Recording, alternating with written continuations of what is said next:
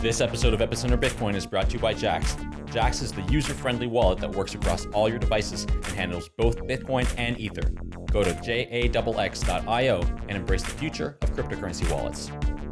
And by Ledger, makers of the best hardware security devices. Have peace of mind in knowing your private keys are protected by industry-standard physical security.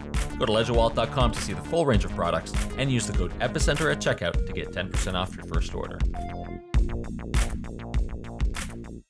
Hi, welcome to Epicenter Bitcoin, the show which talks about the technologies, projects, and startups driving decentralization and the global cryptocurrency revolution. My name is Sébastien Couture. And I'm Meher Roy. Today we are joined by Siân Jones, who is a regulatory correspondent and currently the head of EDCAB, which is the European Digital Currency and Blockchain Technology Forum. This episode is a regulatory update episode. We'll be talking about the kind of regulatory themes going on in the European Union, the United States, and the rest of the world. Before we start, let's have an introduction from Siân. Siân, a bit about your background.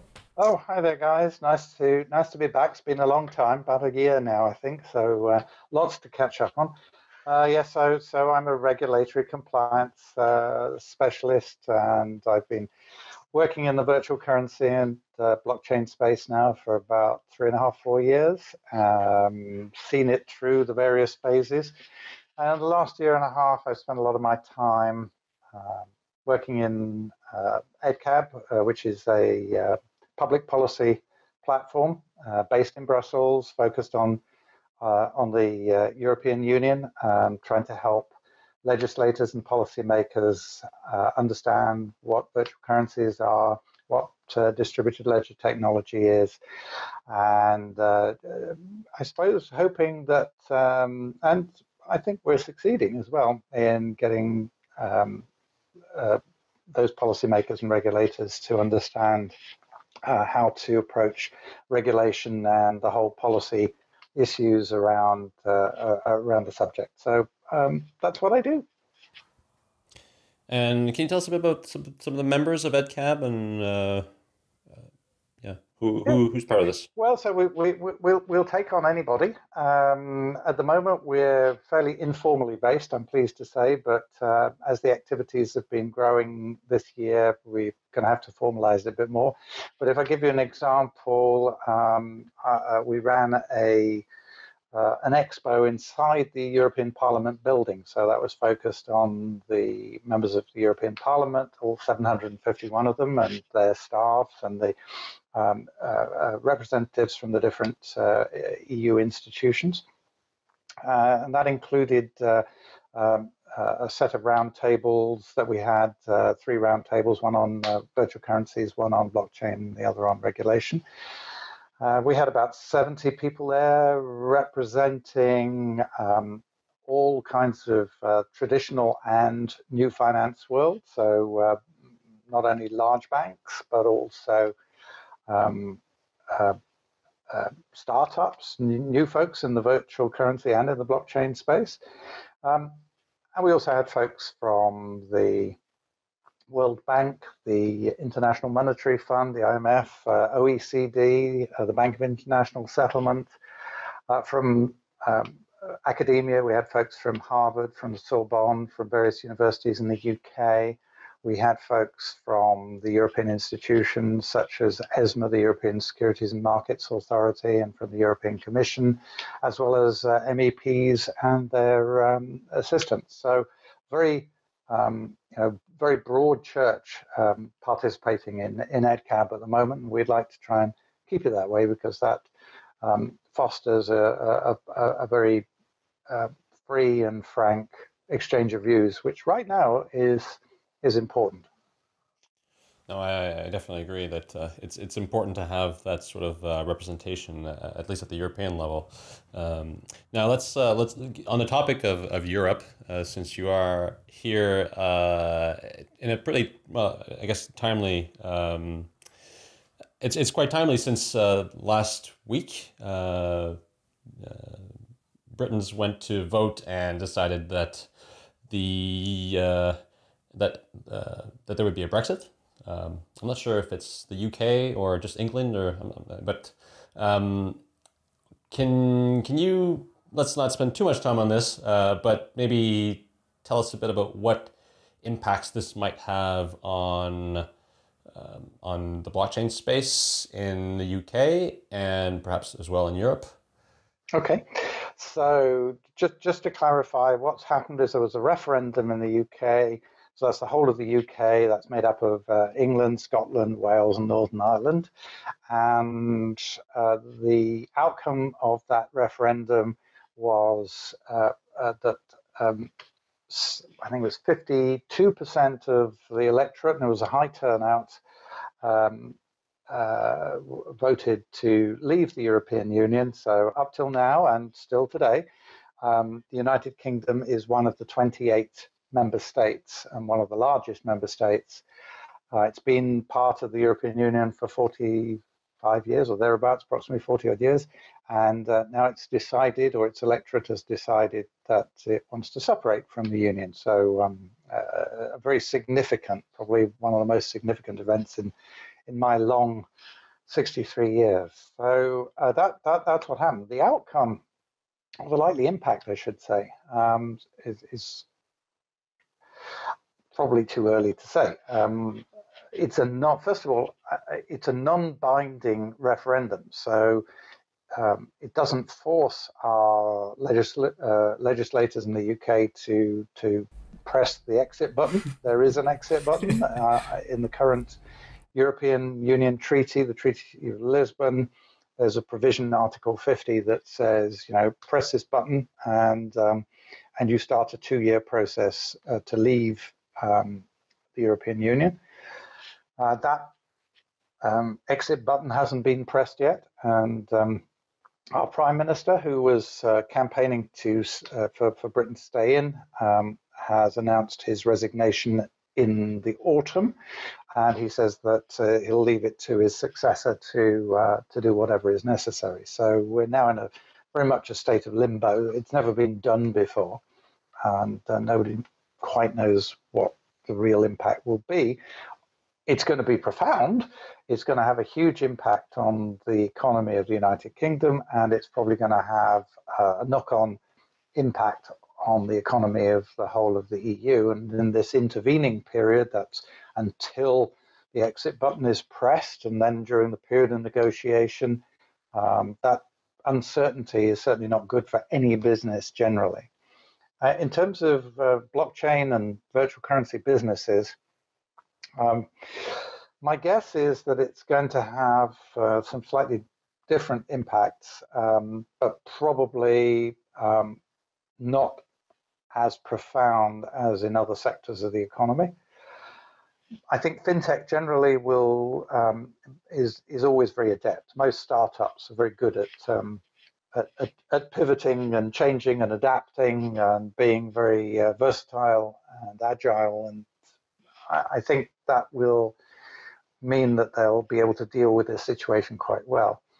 For technology companies, pure technology companies, probably not going to have much impact. In fact, staying in an exited UK, which tends to be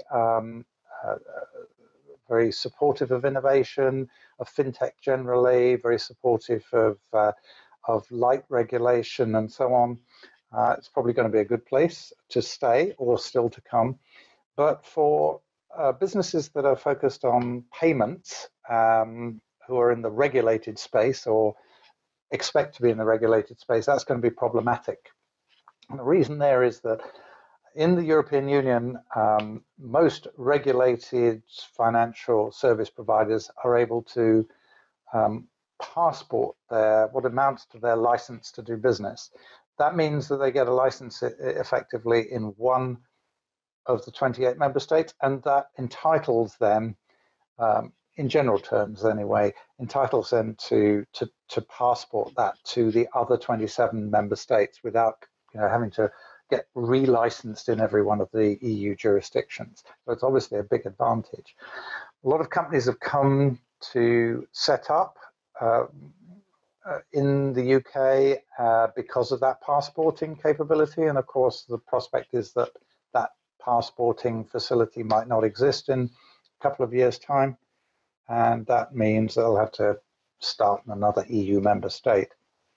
For those who aren't dependent on the regulated space, I think probably the UK will still be a very good place to be based. We have things like the Financial Conduct Authority sandbox, which is very novel, allows small startups and challenger businesses, fintechs, to operate in a regulated space, but without having to apply all the regulations, to try out, if you like. And the UK has that, as probably more advanced than anywhere else. There are a couple of other jurisdictions, Singapore, Netherlands have plans along those lines too, but the UK is already open for business, and so it will be different for different players. Okay, and you mentioned like before the show that the Brexit news has kind of overshadowed some really positive news coming out of the Bank of England. Yes. Right? So yeah, let's get into that.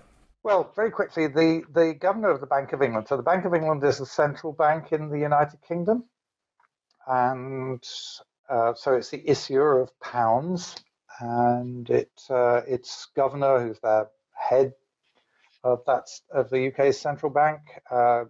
So anything he says carries a lot of significance. And he had a speech prepared for a week ago, just over a week ago, that he was to have delivered in the City of London, centre of, if you like, the financial hub of the country. Unfortunately, there was a political assassination in the UK. I think it was earlier that day or the day before. And so the speech was switched at the last minute to a tribute to the MP who lost her life, Jo Cox. But the speech was nevertheless published, and it had some really good news, especially for virtual currency and blockchain businesses. Particularly, probably there were three things of significance, I believe.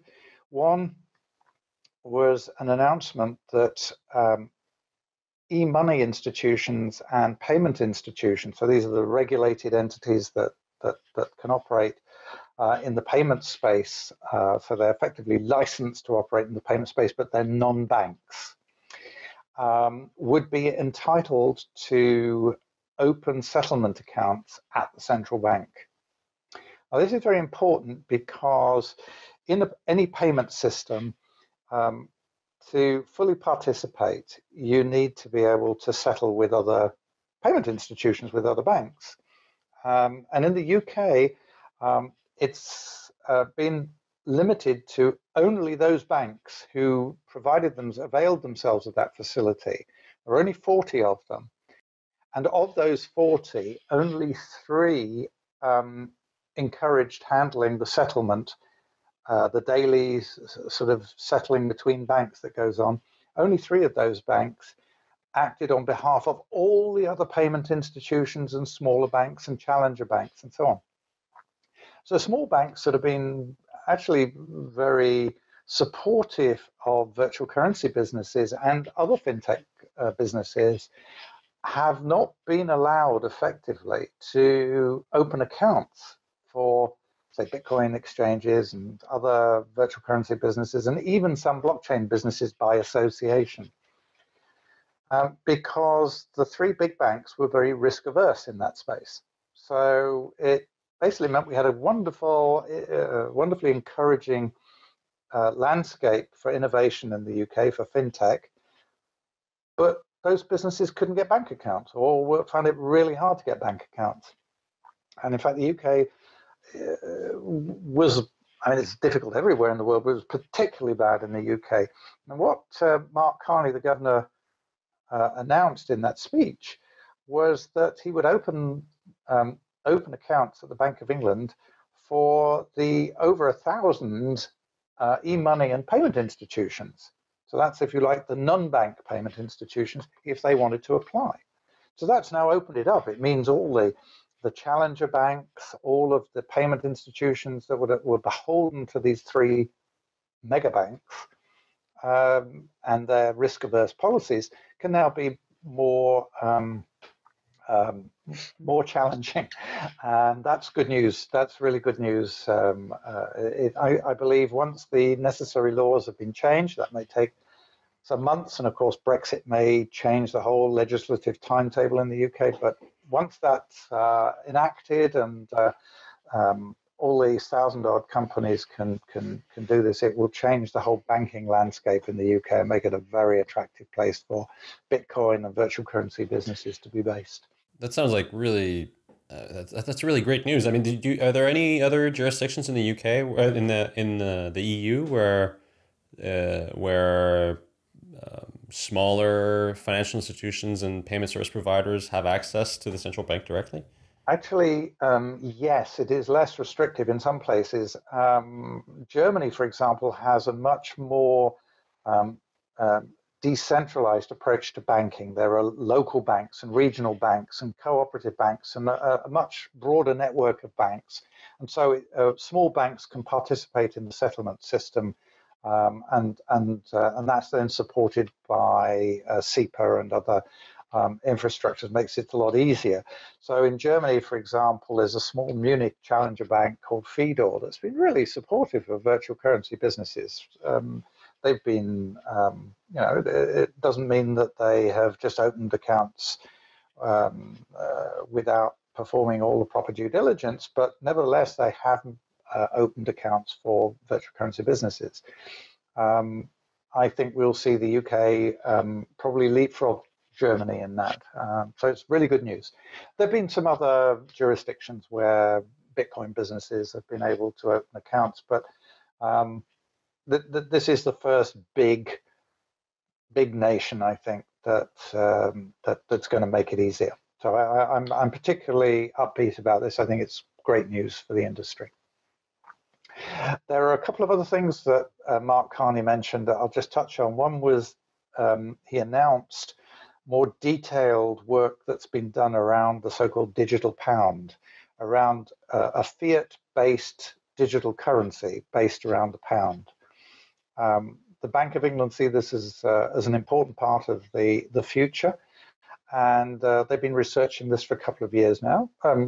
It's fair to say the Fed in the States and the European Central Bank have been doing similar work, but the Bank of England was well ahead, and it's now upped its game.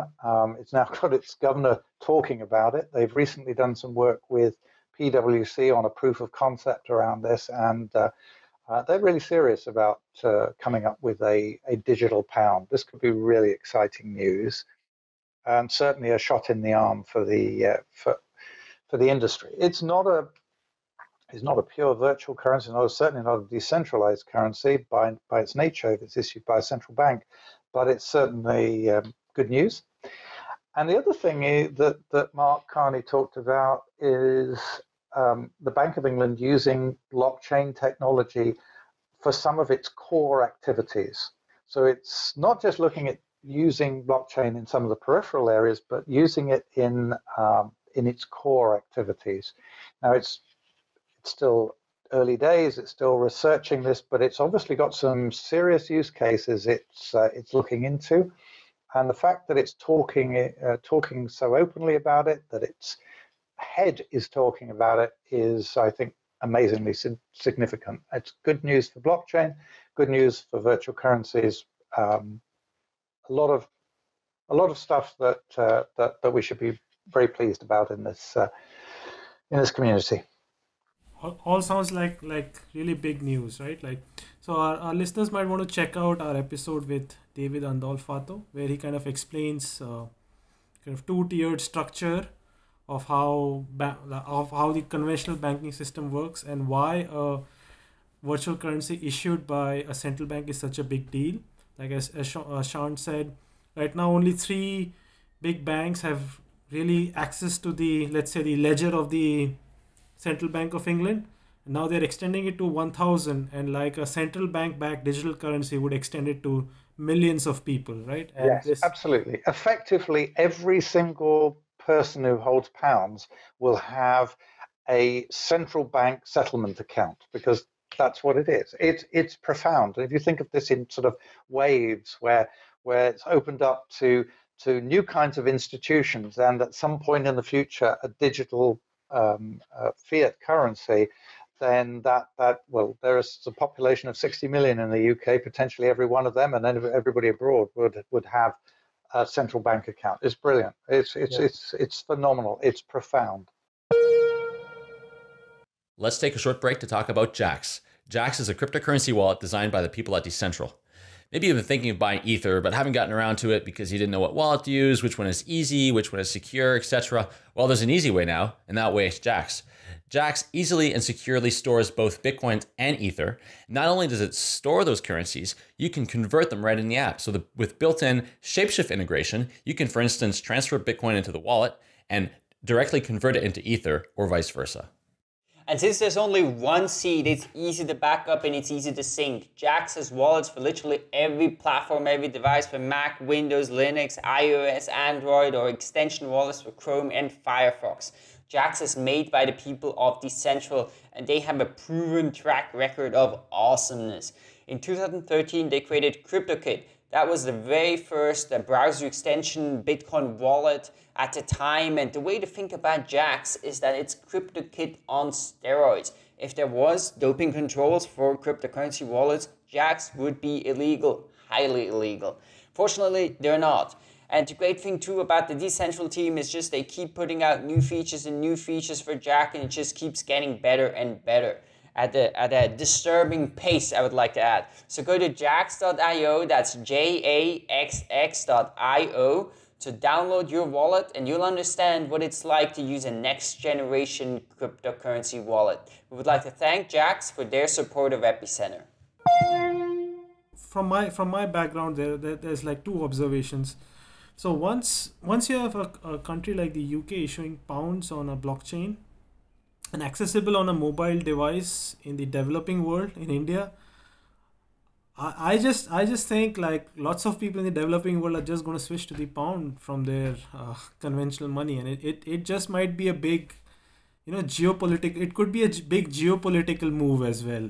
In addition to just totally agree. Yeah, I couldn't agree more. I think if you sort of think about this over the long term, let's say that the top tier currencies in the world all start doing blockchain-based, ledger technology-based currencies, then all of the over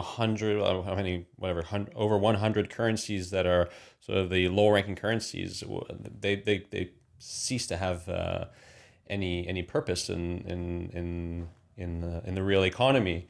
And then the other thing, I guess, is also once you have direct access to a central bank, what role do payment service providers play then? I mean, banks are still there to loan money, but if you have direct access to the central bank and you have basically a payment system embedded onto your local currency, why would you need to use PayPal? Why would you need to use a Visa? Why would you need to use any type of payment service provider, at least within your own the boundaries of your own country? But then if you can extend that outside of the country using some sort of interconnection like Interledger or something like that. Absolutely, it's going to be hugely impactful on the whole payments industry. I'm actually speaking to you today as we record this from Liverpool, and I'm attending the Emerging Payments Association sort of annual conference, and they're running it. Some panels today, and we were talking about this because obviously this is new news, and it's still sinking in. So that the challenges to the traditional banking and payment system, those sort of challenger providers are generally speaking members of the Emerging Payments Association, and now they are being challenged by what might yet come in a few years' time. So it's enormous, and it's also going to potentially bring about that notion of Austrian economics that's all about complementary currencies, competing currencies, because if ordinary people anywhere in the world might be able to just hold central bank money very easily without going to get it exchanged or stored in a bank or whatever, but just interact with digital pounds or digital dollars or digital euros or other currencies, there will be real competition. I mean, yeah, this is like big news, and who knows, maybe the future of our industry might just be, writing smart contracts on the ledger operated by the Bank of England for all we know, and that might just be a way bigger market than we have at our hands today. But let's see. I'm not sure we can use the word smart contracts at the moment, can we? I mean, it's a bit taboo right now as we record this. Nah, come on. I don't think it'll ever be taboo at Epicenter Bitcoin. I'm only teasing. It's we're still reeling from what the impact of the DAO hack, and whether or not it is even as some call it a theft, and others say no, just availing themselves of the contractual terms and conditions. Yeah. Oh, but let's not go in that. That's another discussion for another day. So let's go into the regulatory update. So let's first start on the European Union, and then we'll move to the United States. For the European Union, can you give us like a very short overview on how regulations are made in the European Union, what bodies do it, and what are kind of some of these things they have been up to in the past year? You can't use the word short update and Siân Jones in the same sentence. I'll do my best. Right. There have been some significant things, particularly in the last 6 months. So the first half of 2016,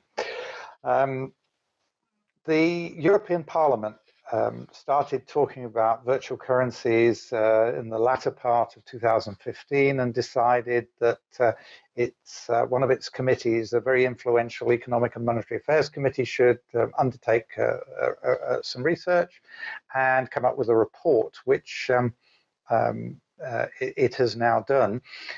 I was very honoured to have been one of the few people asked to give evidence and make an address to the Parliament back in January, its public hearing, and it published a draft report in February. It went through various sort of stages of revision and was finally published in April, and that was then adopted by the Parliament in its May plenary session, the end of May. And so that is now, that's now official. That is the European Parliament's, the legislature's report, and it basically, it's not a long report, but it's significant in a number of ways.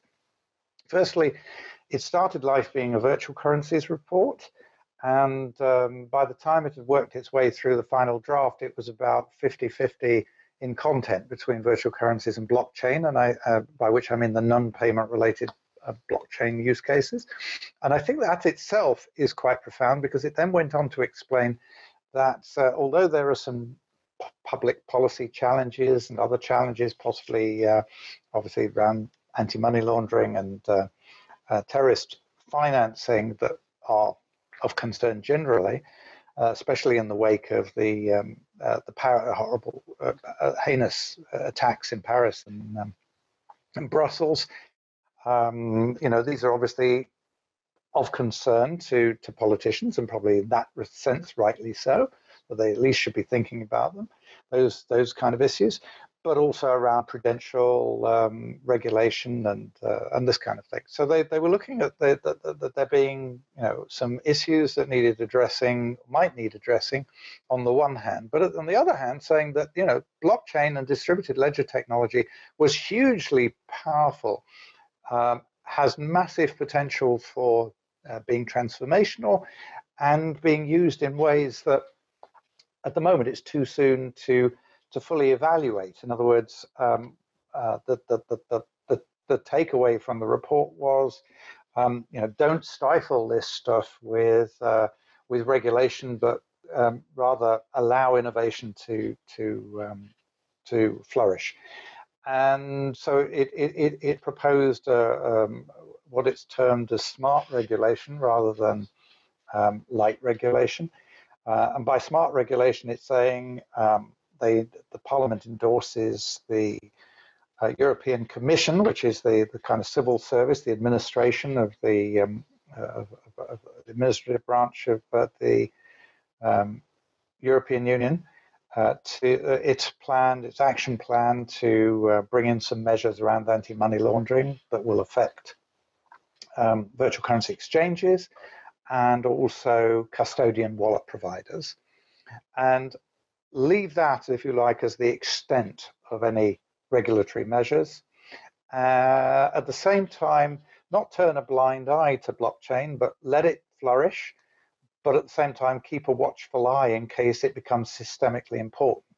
So what they're saying is, as legislators, unusually, they don't want to create some new laws around the technology, not just yet, but equally, they don't want to turn a blind eye and find that, in 5 years' time or whatever, blockchains are running 3/4 of the financial services world, and it's become systemically important, and they didn't, if you like, keep that under review. So they've proposed a task force to be set up under the European Commission to watch over virtual currencies and blockchain and keep it under review for a changing risk profile. Make sure that that they don't miss a beat if that profile changes.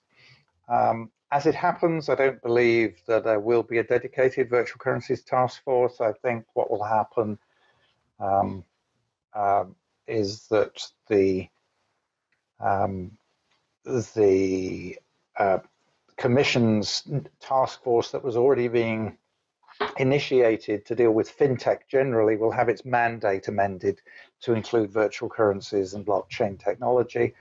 I had lunch recently with it happens to be the UK's commissioner, European commissioner, who is the commissioner for financial services, financial stability, and capital markets union.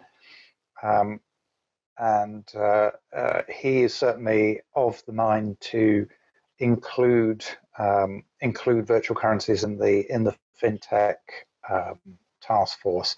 However, there is an impact already from Brexit, and that is that Jonathan Hill, the commissioner, has just tendered his resignation as a result of the referendum result.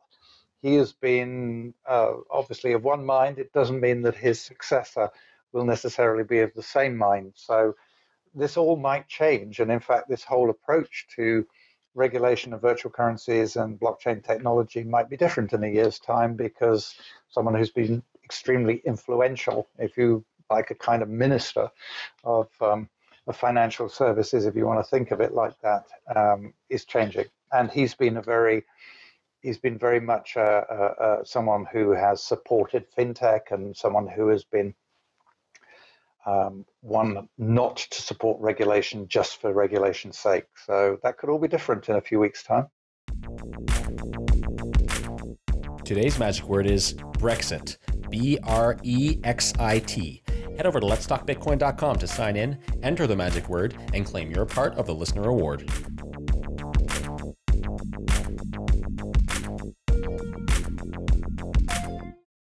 Now, regarding this plenary sitting and this task force on distributed ledgers and virtual currencies and blockchains, it seems sort of ill-advised to. I mean, I certainly wouldn't lump together Bitcoin as a virtual currency and the use cases that it can be that you can make of Bitcoin, Bitcoin as a store of value, Bitcoin as a means to notarize information using op-return, which is something that Stratum does, and then blockchains as in terms of digital distributed ledgers with consensus.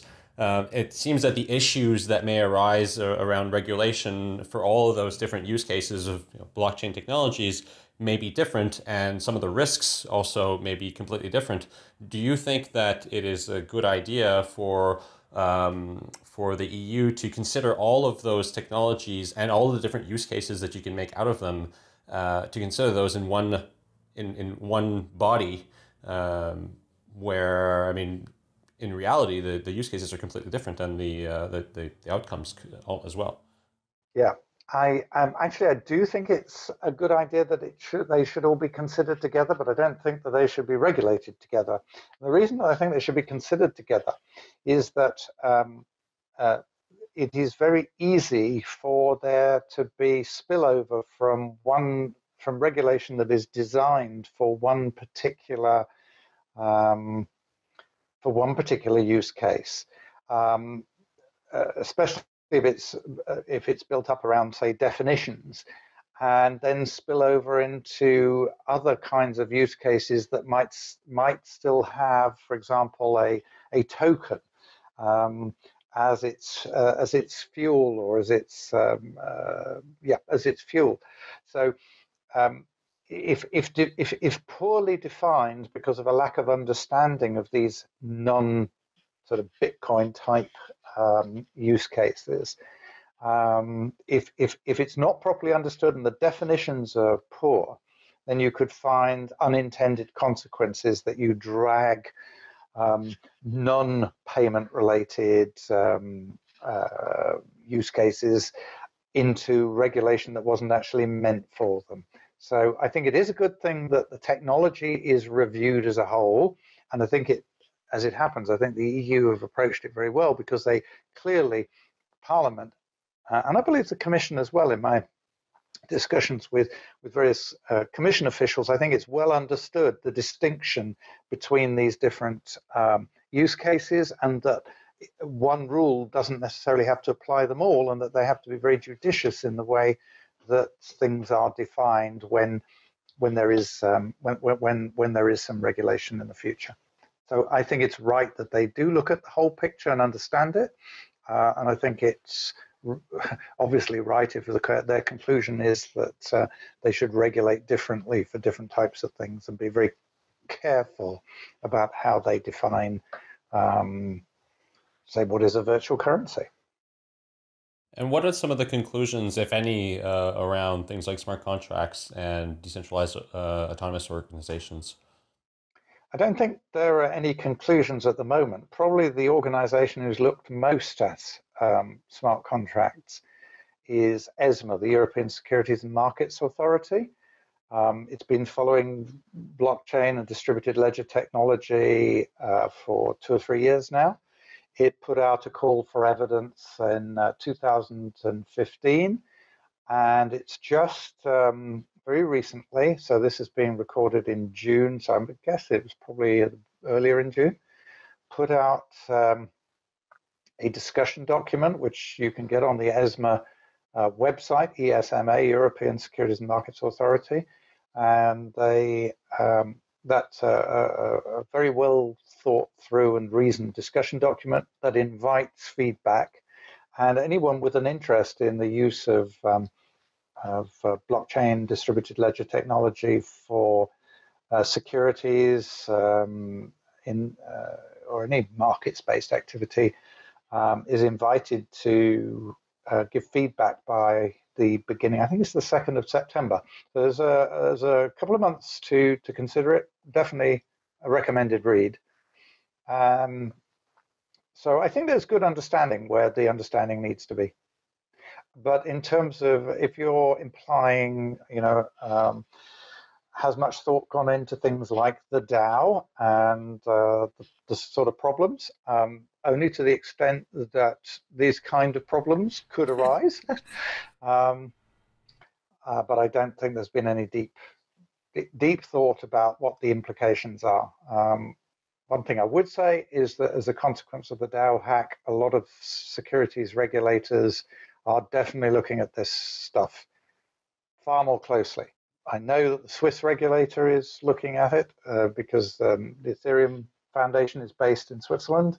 I know that the SEC is looking at the implications, and I think we'll see a lot more regulators, dusting off files around smart contracts and really trying to see what is a security and what isn't a security and what the implications might be. So probably over the next 6 to 12 months, we could see a lot of attention around this area. I hope that some people haven't found themselves in trouble as a result of the of what's happened with this DAO hack, but I fear some are on a very fine line. But time will tell. So one question I had about the plenary sitting in the European Parliament is that after the report was issued by the Committee of Economic and Monetary Affairs, I think, there was a vote on whether to adopt this report as a guiding document or not. So in that sort of vote, do you feel there's a difference in the approach different political parties across the European Union take for this technology? That's a really good question, and there wasn't. There was amazing unanimity across the 8 political groups that are represented in the European Parliament. Very little, very much broad agreement, very little disagreement. There were, the original draft I think was about 8 pages, and it gave rise to 62 pages of amendments, but they were fairly trivial. They were more, detailed textual changes. And there were some compromises made in committee about the precise words, but there was nothing profound in that. And in the debates, in the open debates in the Economic and Monetary Affairs Committee, in the Internal Markets and Competition Committee, which also reviewed the report, and in the main parliamentary hearing, sadly, it was at 11 o'clock at night with about very few MEPs actually in the Parliament, which is a great shame. Didn't get a lot of time for debate, and in fact there were more MEPs wanting to talk than there was time allotted, so it was popular, but broadly speaking, not much political disagreement at all. We spent a lot of time on the EU. Let's now take it over to the Americas. It's been about 1.5 years since BitLicense was passed in New York, and since then we haven't really talked about it here on the show.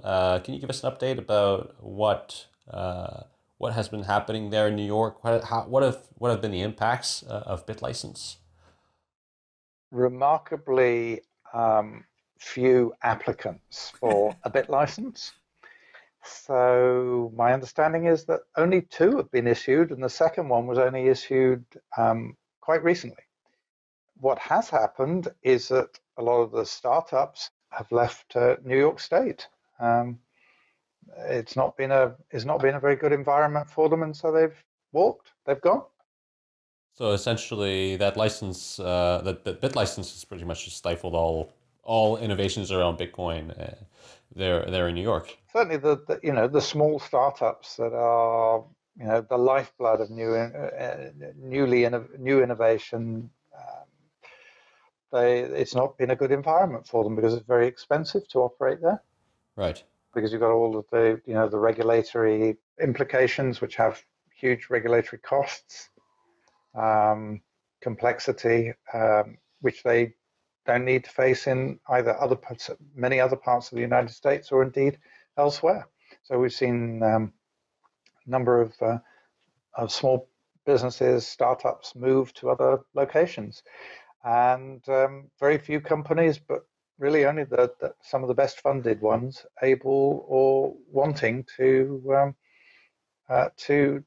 sign up to BitLicense. So it's had certainly more of a negative effect than a positive effect, in my personal opinion. And what are some of? Well, I guess that's who depends on who you ask.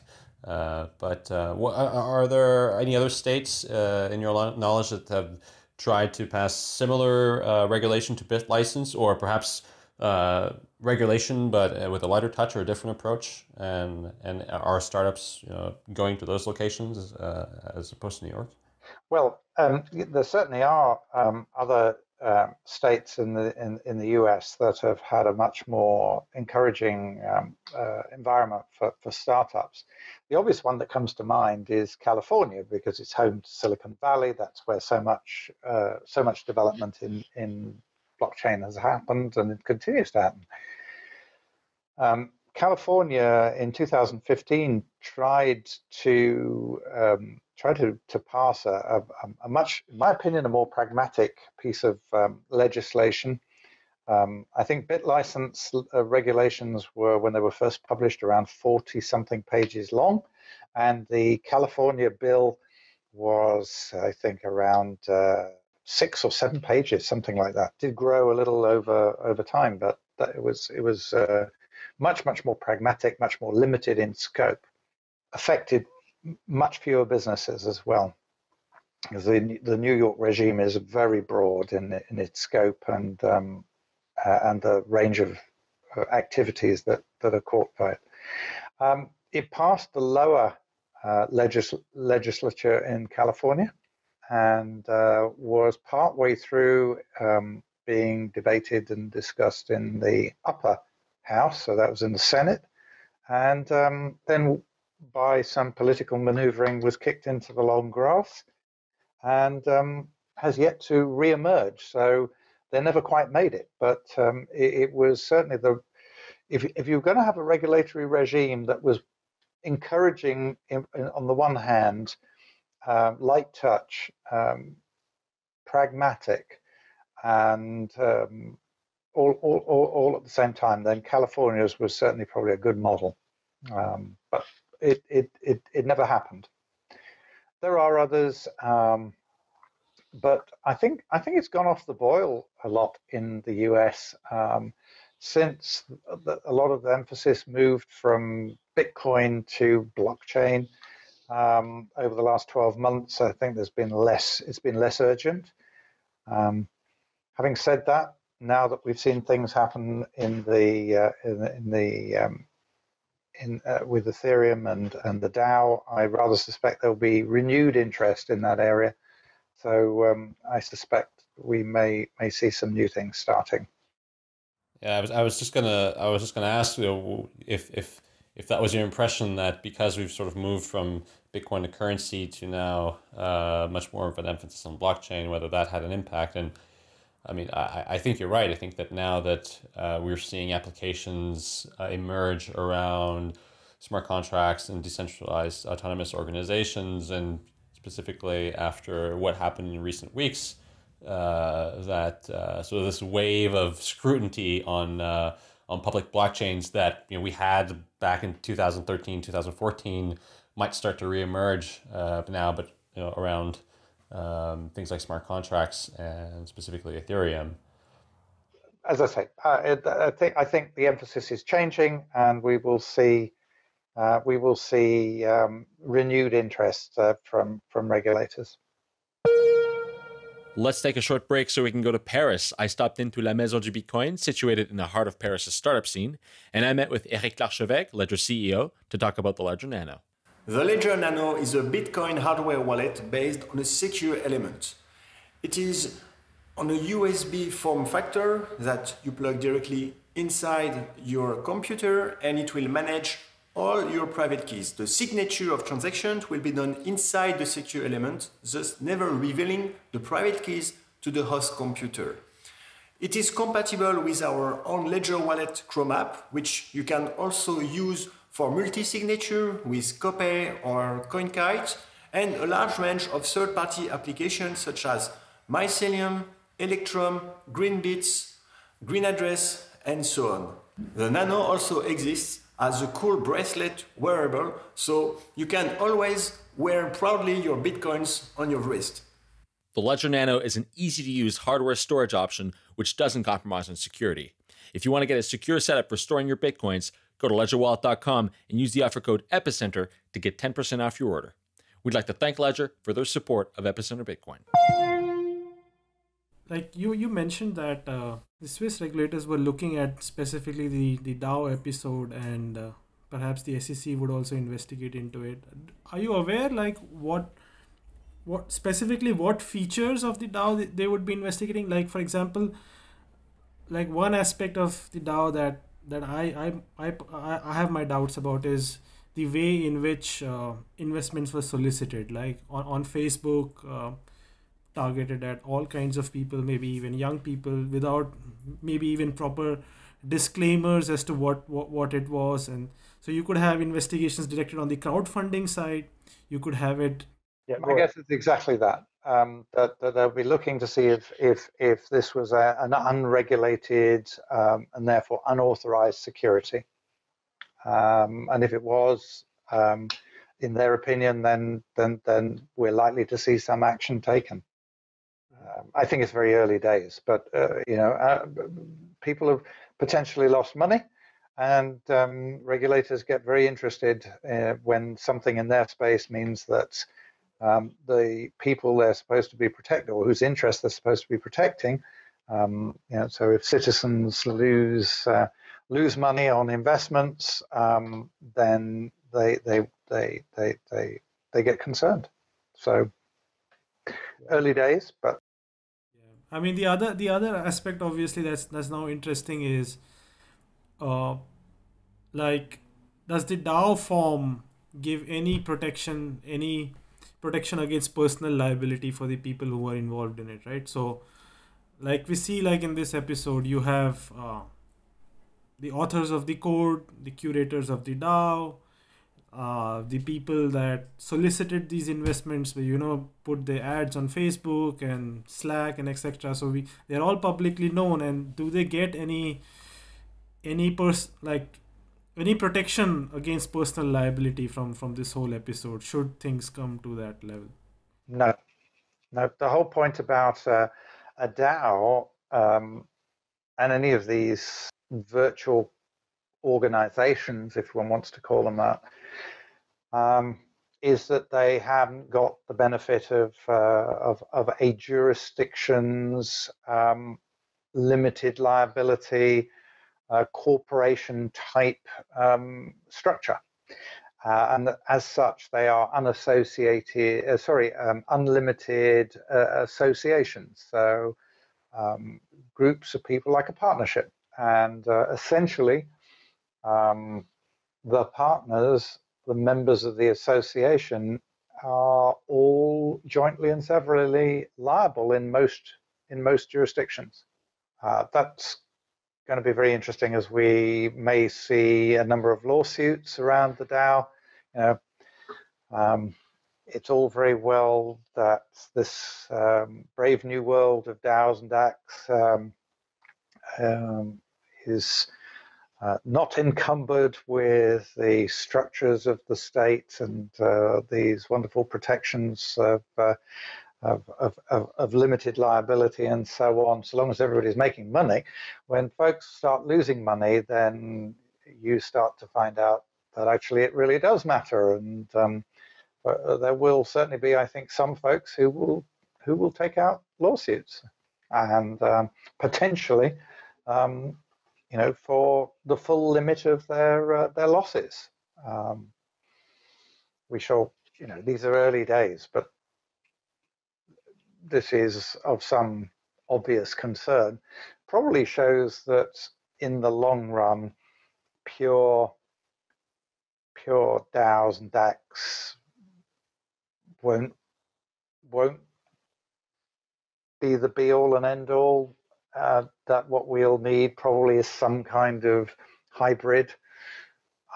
That's my personal opinion as to what's likely to happen over the next few years, but these are very, very early days. It's interesting that the main proponents see this as something that's above nation-state laws and something that's very separate, and then they'll be looking to those very self-same laws to cover their financial losses. We shall see. I don't know. Yeah. Early days. I mean, like, what I've kind of become aware of is that it is certainly possible to merge the DAO structure with a traditional corporate structure. Like, the example I've come across in Switzerland is like one of my associates was trying to kind of create a company, and he wanted to build a DAO, and he consulted with multiple lawyers, and what they said is you could have a traditional Swiss corporate structure, the AG, and maintain all of your shares on the Ethereum blockchain and enter into smart contracts on the Ethereum blockchain as long as you comply with the incorporation requirements of the AG in Switzerland. So you could have basically defense against personal liability as well as benefit from whatever you want to benefit from on the Ethereum blockchain. So these kinds of structures are definitely possible, right? I believe so, yes. I think that kind of hybrid is a much more practical way of operating. So the the idea of a distributed autonomous corporation, I think, is unlikely really to take hold. A traditional corporation where the shareholders exercise their rights through a DAO type mechanism, and where the operation of certain things in a company happens within a consensus system. I think those are feasible. They're not without challenges, though. For example, the moment you have a traditional AG is Gesellschaft, that's a company with limited liability, and there are similar structures in most jurisdictions. The moment you have an entity like that, you have to have people who are responsible. So typically they're directors. And those directors have duties to the shareholders as a whole and responsibilities. Now, that will be quite interesting, because then you say, well, you know, someone is accountable for the actions of this entity. If the actions are automated through smart contracts that are not directly controlled by those directors, how can they be fully responsible? And so there are a lot of areas of challenge. But if a DAO was properly constructed with, I don't know, forms of kill switches and overrides that allowed directors to fulfill their legal obligations under the law, then I think it will, you know, it is possible. And that's why I say I think in the future, the pragmatic approach is probably going to be a hybrid. I mean, yeah, like I think this kind of conclusion is something that let's say the crypto anarchist in me doesn't like that much. but on the other side, like what this DAO episode has clearly shown to me is it has raised this question in my head that if I have like a pure organization just based on code on Ethereum, and something like this episode happens, which could, right? Our technology is very mature. Even with good intentions, it could happen. Then, and I'm involved with an entity like that, then the problem is that I might be liable in a jurisdiction in which I've never set foot. So let's say you know I'm the creator of a purely code based DAO, and it goes belly up. Some person in Finland, let's say, ends up losing $100,000. Now that guy could sue me under Finnish local law, and then I would be liable inside Finland, even though I have probably never stepped foot inside it. And I could be liable in so many jurisdictions by so many local standards that it might be just impossible for me to survive if a tragedy like that happens, right? Well, we want this brave new borderless world that is facilitated by crypto, that transcends traditional jurisdictional boundaries.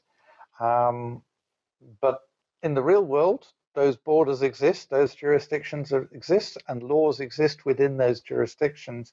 And it's amazing, you know, people and businesses are still subject to those laws. The place you really don't want to mess people around in is the USA, which is why even because the laws are very, very much wider in scope, and also their jurisdictional reach. So you're often, particularly in the financial space, laws are designed or written in ways that they don't only affect the people who are in the US. And so even in the traditional financial services world, you often see disclaimers that say, you know, this is not for advertising in the United States, or this that check your IP when you connect to a website and say, sorry, you can't access the information about this investment because you're you know, in the USA, or you have to, you know, tick a box and confirm that you're in no way connected with the USA and you're not a US citizen, those kind of things, before you can get into the detail of the investment. So definitely avoid anything in the US, because they have an endless supply of orange jumpsuits and some very wide legislation, wide-reaching. So before we wrap up here, let's sort of come back full circle and perhaps talk about some of the jurisdictions that are more enlightened than others, that aren't ready to put you in an orange jumpsuit if you do something that's seemingly, doesn't warrant that type of punishment. Are there any jurisdictions right now in the EU or outside of the EU that you feel are particularly open and where they're thinking about blockchain technologies and whether they be public or permissioned, where they're thinking around the evolutions of those technologies are more advanced than others? There probably are. Yes, I think there probably are. I don't necessarily think that enlightened should be thought to mean where there's little or no regulation, because there are lots of places where there's little or no regulation around blockchain and virtual currencies, but that doesn't mean that they want to encourage it. So places that are encouraging of innovation and giving a good, they may have, for example, some light touch regulation, or they might be planning some, but where they're doing so in order to foster innovation, give it some stability and credibility. They would include places like the Isle of Man, which was one of the first jurisdictions. It's a small jurisdiction, but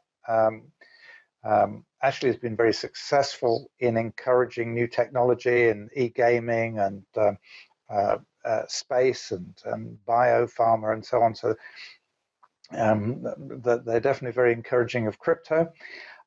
In the more traditional world, well, the UK itself has been very encouraging. It's been talking at the highest levels of government about encouraging. It had lots of reports and high-level ministerial backing and money that's been poured into it, government money that's been poured into, say, research in the space, where they've had,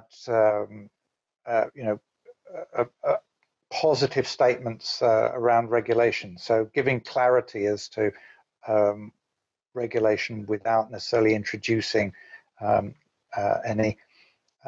So UK has definitely been one of those places, and I guess in a post-EU world that might well be accelerated. Outside there, Singapore has been very encouraging, and Australia. Now, I'm not saying that's an exhaustive list, but those are definitely jurisdictions that would like to see virtual currencies and blockchain distributed ledger technologies prosper and flourish. I definitely agree that having a light touch regulation, or at least it gives the technology some means to be recognized by the state, but also by large companies that may want to invest in building on these technologies. And I mean, for instance, you mentioned the UK, Isle of Man, etc. Those are, I think we all agree, are pretty are places that foster innovation around blockchain. Here in France, we've seen recently the Macron of the Hollande government, and specifically the economy minister, encouraged the use of blockchains for the issuance of debt obligations for equity crowdlending. Now it is encouraging, but it's still how do I say? I mean, news like this is sometimes can be interpreted in different ways because, for instance, they had to translate blockchain to like some French equivalent of blockchain, because in French law you have to have everything in French and proper French, and so the translation of blockchain is like this 6-word term that could be interpreted as so many other things. And do we think it's a Bitcoin blockchain, like a public blockchain, or do we think it's a distributed ledger, like more like a permission blockchain? So it does definitely have some advantages, and that it gives the technology some legitimacy. But on the other hand, it can be sometimes a little frustrating reading through some of these opinions and not really knowing what it is that, it's very subject to interpretation. And it's mostly, I think, in my opinion, because of a lack of understanding of the technology by these people. So. I think that highlights another point, which is that it takes time for the world to catch up. So, you know, we three of us have been immersed in blockchain for a number of years. We're the pioneers, if you like. But the mainstream world takes time to catch up, and one has to factor in that it will take time for the rest of the world to catch up and to understand this stuff, and to be able to see what its place is in the world and what benefits there are, to understand better the challenges and the risks, but also to see those benefits and opportunities. And that takes time. So I know we would all like it to have happened already, and we should all be using Bitcoin by now in our daily lives, and the whole world should be run on blockchains, and the referendum in the UK should have been carried out on a blockchain, and so on and so forth. We would have all loved that, but realistically, we have to have a longer time frame in mind. So 5, 10, 15 years is a time frame for the rest of the world to catch up. I certainly hope it doesn't take that long, but let's say that's a good note to end on. To be patient, we have to be patient in this space. Like, well, you see, I'm old. That's all I do is just wait for God's waiting room now. Well, that was great to have you on again, Sean. Thank you for coming on, and hopefully we'll have you on again soon, and maybe not in a year. We'll hope that there's some interesting regulatory updates that we can pool your knowledge and intelligence of the space, and have you come back on the show at that point. Well, it's always my pleasure. I love doing these shows with you guys, and I look forward to many more of them, even when you have to wheel me in on my in my wheelchair. And and is there anything you want to add?